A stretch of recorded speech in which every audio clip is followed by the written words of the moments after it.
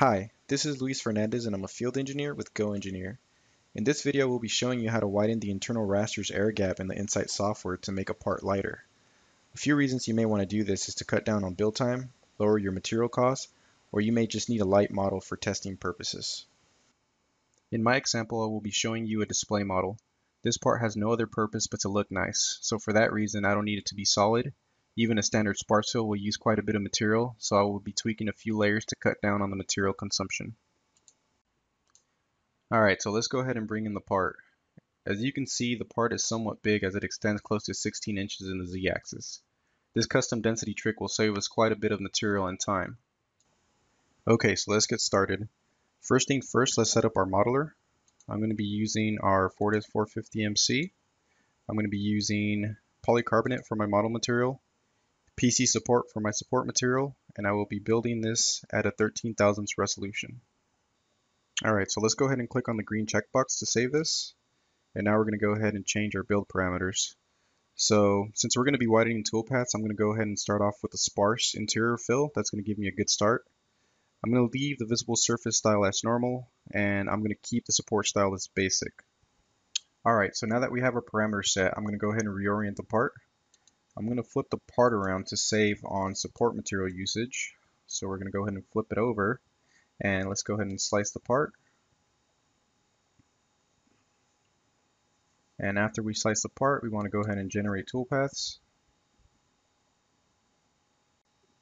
Alright, so now let's go ahead and check this out from top view. I'm going to go ahead and page up through some layers using the page up key on the keyboard so we can see what we're looking at here. So as you can see, these rasters are already somewhat spaced out, but to save more material, I'm actually going to space them out even more. So let me go ahead and shade toolpaths so you can see this a little bit better. So this is actually what the machine is going to do, and this is the material that it's going to lay down. Alright, so now what we want to do is we actually want to start changing some of these layers. So I'm going to go ahead and work my way up, starting from the football, and eventually I'll get up to the base. But what we need to do now is we need to find which layer we're going to start changing. So right now I'm at layer 96, and layer 96 is actually a good layer to change just because we do have a few outside contours. If I step down, let me go ahead and page down through these layers. Eventually I will get to these outside rasters. If I start changing up these layers, it can actually affect the appearance of the model. These are actually visible surface rasters, so we don't want to touch these. We don't want to change them at all. We want to stay away from them. So let me go ahead and page up, and we'll find our first layer. It looks like 74, 73 would work, but I'm just going to go up to 75 just because that's an easier number to work with. And now what we're going to do is we're going to go ahead and create a custom group. Alright, so to create the custom group, we want to go ahead and go up here to Toolpaths, and then click Custom Groups. And now we're going to get this new menu over here. So we want to create a new group. We're going to go ahead and click New, and we're going to get this window that pops up. So I'm going to go ahead and change the color to magenta. That's just a color that nothing else is using, so we're going to know that, okay, that's going to be our first custom group. So what I want to do now is I want to go ahead and click on this template button down here, and we want to go ahead and click on Part Sparse. This is actually going to give us a good start. It's going to start changing some of these numbers up to replicate a sparse interior fill. So I'm going to go ahead and click this green checkbox. And now what we want to do is we want to actually change the sparse raster air gap value from 0.11 to something a little bit wider. So we're actually going to change it to 0.16. And I'm also going to change the group name to 0.16 just to make it easier for me to start adding layers to this group. So I'm going to go ahead and hit this green checkbox, and now you see that we have it here. So we are already at layer 75. That's the first one that we want to change. So what I'm going to do is I'm going to go ahead and unshade these toolpaths so we can actually see the color. So we can see that that's just standard red. So what we're going to do is we're going to add layer 75 through 80 to this custom group. So what I'm going to do is I'm going to go ahead and make a range. I'm going to go ahead and click bottom, page up, I'm going to go to 80, click top, and then I want to view my range. So now I'm actually viewing a number of layers, not just one. And now what I want to do is I just want to highlight them and click add. So you can see now they turned that magenta color. And now we can go ahead and process this group to see how it changed.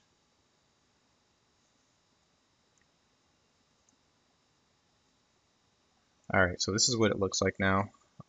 We step back down to that layer 74, that's standard. You can see that it did get a little bit wider. So now what we want to do is we want to keep doing these, and the next one that I'm going to create is going to be pretty much the same steps, but I'm going to change this from 0.11 to 0.21 now. And then I'm going to change the group name as well to 0.21. Cyan is good. Hit this green checkbox. And now we're going to go up to layer 81, make that the bottom, step up, we'll go to layer 86, make that the top, view my range, grab these layers, go ahead and hit add, and now you can see that those are cyan. So I'm going to go ahead and hit that group, generate toolpaths again. So I'm going to generate toolpaths for the cyan group, and now you can see that those are actually a bit wider than those first 0.16. And basically we're going to do the same step over and over again up until we get to 0.31. So I'm going to go ahead and create those other custom groups now. Alright, so I just finished creating the rest of those custom groups. So now what we're going to do is we're going to add 5 or 6 layers to that 0.26. So I'm at layer 87 now. I'm going to go ahead and make that the bottom of my range. I'm going to go up to 92, the top of my range, view range, click on that 0.26, and let's go ahead and add these to my group. And we'll come back and process those later. Now what we're going to do is the rest of these are all pretty much going to be a 0.31, but we'll come back to the 0.31. Basically what we need to do is we need to step all the way up to the point where that rastering comes out again. Alright, so we're getting to that raster again. So let me step down a little bit, and I'm going to use layer 395. Alright, so now what we want to do is we want to do the same thing. So we're going to use 0.16, make that the top of my range, step down a few layers, make that the bottom of my range, view my range, add this to the 0.16, and then we're going to do the same thing, top of my range, 4 or 5 layers, bottom of my range, view range, 0.21, add, and then we're going to go ahead and step down, top of my range, 3, 4, 5, bottom of my range, view range, and then we're going to add this to 0.26. And now at this point we can make this the top of my range and step all the way back down to where we meet that 0.26 group again. So it's going to be up to this point. So make that the bottom of my range, view my range, and all of these will be 0.31. Alright, so now at this point I'm going to go ahead and view all of my layers. So you can see the colors from standard, magenta, cyan, and then we have that light red, and then that yellowish color. So you can see basically what we did here was instead of going from a standard all the way up to that 0.31 is we closed the gaps slowly and we opened them up slowly just to get to that 0.31. We didn't want to go from standard to 0.31 immediately because then that can cause issues. So that's pretty much it for the ball. Now for the base, I'm just going to go ahead and click this pick tool, and let's go to like a front view. Let's go ahead and click on one of these layers.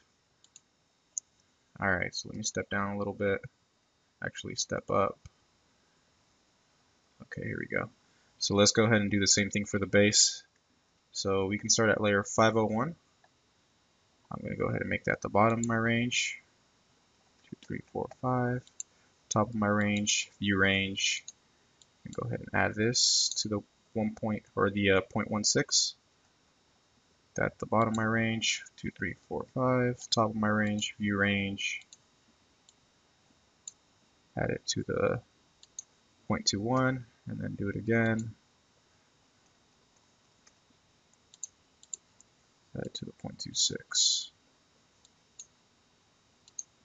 and the rest of them are going to be 0.31s, but let's go all the way to the top, and